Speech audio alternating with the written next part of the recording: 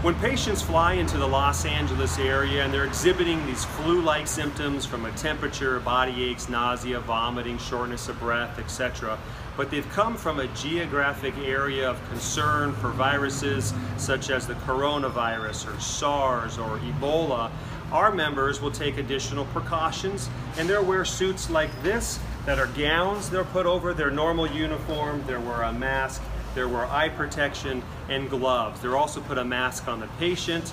Then they will call the base hospital, let them know of the symptoms that the patient has and where they are coming from, and we'll transport them to that facility for further care.